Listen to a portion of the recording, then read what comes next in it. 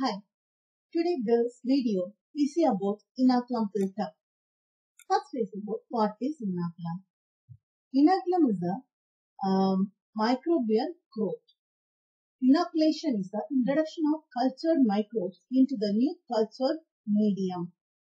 Inoculum for industrial fermentation should be, it is active. The microorganisms should be in active, healthy and exponential growth phase, free of contamination. So inoculum means it's very useful for the industrial fermentation. It should be active, healthy, exponential growth phase of microorganism, free of contamination. Inoculum built up mean critical important stage in the fermentation process. It is a development of active logarithmic microbial culture for industrial production level. So in our lab level, we have to produce 3 ml medium or 5 ml, 50 or 100 ml medium to multiply the to grow the microorganisms. But in industry, there is a fermenter. There will be a 10 liters or 20, 100 liters or 1000 liters tank. They cannot be able to use just 0.5 ml of microbes or then 1 ml, 2 ml. So we hope to make it more active form, and then inoculum will be transferred to the fermenter tank for the production. So first, preparation of inoculum. Full of culture cannot inoculate large quantities of production medium in a fermenter. Microbial cells or spores are required in high number. In fermentation tank, we need a large number of cells or spores. So microbes in the stock culture are transferred to the inoculum medium with increasing the volume at each step. So we have to small scale to large step, we have to multiply the microbial medium level for 100 ml, then 1 liter, 5 liters, and it will be transferred to the tank. At each step, microbes should grow in high number so that period of incubation is relatively short. Bacterial cells or spores in stock culture are suspended in a sterile diluent to initiate growth in a liquid inoculum medium. They also require heat shocking to induce germination of spores. Whenever some microorganisms near heat shock, then we have to give heat shock. Inoculum media and incubation conditions possesses rabbit cell or spore growth without or with accumulation of negligible quantity of the product. So during the inoculation medium, it mostly produces microbes multiplication, not the product. Sometimes some microorganisms are able to produce a few amount of the product. Example, inoculum medium used in inoculum production of penicillin. It favors in penicillin production. The inoculum medium only produces spores, not the formation of penicillin. It's a product. So some of the microorganisms may produce product in very small amount in addition to the growth. But mostly there is a negligible quantity of product will be of course during the inoculum built up. Inoculum medium is usually balanced for rabbit cell growth than the product formation. So inoculum built up means it's inoculum medium usually used for the rabbit multiplication of the microorganisms, not for the product formation. So the products we accept as a fermentation medium. Hence, they are less nutritious than the production media with low level of carbon source. Inoculum level introduced into the production tank ranges from 0.5 to 20%. High levels are employed in the presence of growth inhibitors or poor energy recovery to cells. High-level inoculum, addition to the fermentation, require inoculum strips to be sedimented or centrifuged or separated from the inoculum growth medium.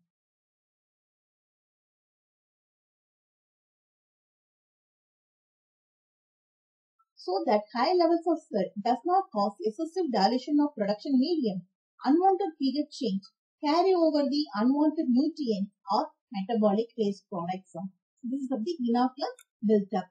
So during this, quality and reproducibility of the inoculum are critical factors in gaining high yields. So during this inoculum built up, it is the quality and quantity. It's also important of built up. Inoculum built up. Many generations of microbial cells must occur during inoculum production between the starting point of stock culture and terminating point.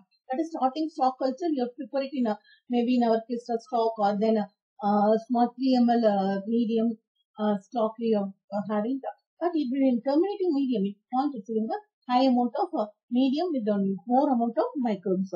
During this cellular multiplication, microbes does not change physiologically or genetically. It is very important during this built-up, inoculum built-up, there will be no physiological change or genetic change. Mutation is very rarely occur, but is also very rare. Contamination in inoculum built-up are absorbed by turbidity and foams. Sometimes when you have to convert it from one medium to another one, during this changes, there may be contaminations will be occur that will be removed by defoamers used for controlling foam. Example, the defoamers are the oil mixed with octadecanol for penicillin fermentation. Microbes produce adaptive enzymes in response to the presence of substrate and uses the product for its energy and growth.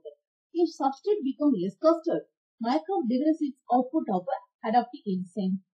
Industrial fermentation utilizes the activities of adaptive enzymes of the microbes. So, enzyme must be present in high quantity during the production. Substrate should be induced during inoculum built-up or else distinct lactose is absorbed in production tank. So, in a microbes table produces enzyme in the product section. So, when you have the presence of substrate, it will be converted into produce some enzymes for the energy and growth. If substrate is disgusted in microorganisms, they will be decreases the enzyme production. So, enzyme must be present in the high quantity during production. Substrate should be induced during inoculum built-up or else distinct lactose is absorbed in the production tank. So, in production tank there is only lactose. Carbon source in inoculum medium becomes disgusted before harvest of inoculum. This causes bacterial cells to settle from the medium. So, carbon source is very important. We have to before the carbon disgust, that is before the complete degradation of carbon, we have to change the inoculum from the medium to the another one medium. So, otherwise, if carbon is fully disgusted in the medium, the bacterial cells will be lead to death. So, the dead cells are not used for our inoculum built-up. So, the cells can be trained from the bottom of the tank. So, the dead cells will be in the bottom of the tank. Okay, that's all about the inoculum built-up. Next, we see about scale of fermentation. Scale up means there is a small amount of in our lab to high levels. This is a scale of fermentation. So, fermentation condition in flask or small fermenters in laboratory are employed on more large scale operation of large. At a small scale flask to large level, it is referred as a scale up. Differences in design, efficiency, equipment, fermentation process of small and large scale occurs. Then incubation conditions with a large scale production tank is based on the information obtained from the smaller size tank. So here we are not use medium or anything immediately at the large tank.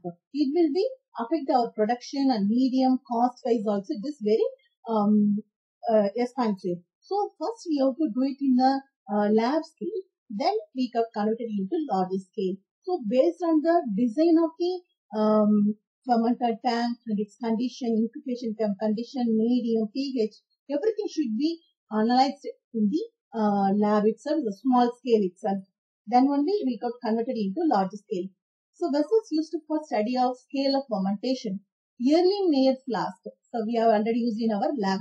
The flask is the Erlenmeyer flask or conventional vessels for fermentation studies during secondary screening or laboratory process development. These flasks, even when shaken or reciprocating or a rotatory mechanical shaker, provide a poor estimate of fermentation potential for microbes and its medium because of relatively poor aeration characteristics associated with this vessel. So this Erlenmeyer flask is not able to shake. So we have to always place this Erlenmeyer flask with medium and microorganism inoculum. We are placed in the rotatory shaker for agitation. So there's one defect in the Erlenmeyer flask, but it will be overcome by the another one flask is Fuffle flask. It is also similar to the Erlenmeyer flask, but with a small cast bubbles. So this is the bubbles. This is a mixture, like our mixie that we mix. So here that one bubbles will be present in the bottom. It provides a better aeration, but do not provide favorable aeration condition obtained in the fermentation tank. So this will be prevent aeration in the flask. So this is the buffer flask. Small laboratory fermenters with 1 to 12 liter sizes are more ideal for this studies. So small, first we have to study in the flask, then it is considered the fermenter. The fermenter sizes, small scale sizes 1 to 12 liter size.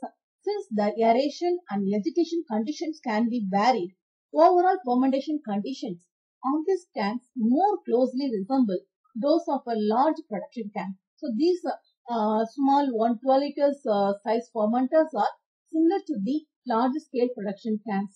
So all the action, that is aeration, agitation, feeding in, feed up, and then foams, everything will be done in this 12 liter size fermenter. This just approximately is converted into large tank. The small fermenter is referred as the production tank of a pilot plant. These tanks allow fermentation studies on scale up in relation to the production tank condition without expense for media, labor, power input, etc. So we have to study before doing the industrial plant. We have studied by using the small pilot plant. We have to study the conditions of production tank, and then how much amount of media will be required. That is already we know that the carbon excursion when will it occur, what the pH. So in which pH they will produce a small amount of product will be occur, or how much time they will take for producing a good high quantity of production industrial product. Then power input, all are studied in this pilot plant. Intermediate tanks between latter tank and the production tank are employed to gain information on fermentation before carried out in the production. So pilot plant, another one intermediate tank also that, and then only we have to proceed to the industrial large tank. So next is previous is about scale up, that is small to long. Next one is a scale down fermentation. So we got done all scale up, and then we have to enter into the fermentation in industrial tank. But here it's also we have some problem. Then we have to, what we do? Then we have to cut down the process. So once again, large size to small size. That is called scale down process. It is opposite to the scale up process. Each involved development of large scale process that need experiments in smaller scale. It's objective to carry out experiments on smaller bioreactors based on the data about how it responds in large production fermenter. They are also used during operation of large industrial scale fermenters in troubleshooting or trying to optimize the industrial scale fermentation. This method is called fermentation monitoring experiment. So during this large scale tank also, sometimes the samples will be taken from the fermenter tank. So that is referred as a fermenter monitoring experiment. Scale down involve medium design, medium sterilization, inoculation procedures, number of generation, mixing, and oxygen transfer rate also studied in the scale up fermentations. So that's all about the scale up and scale down. So this is the reference I have prefer for this slides. Thank you.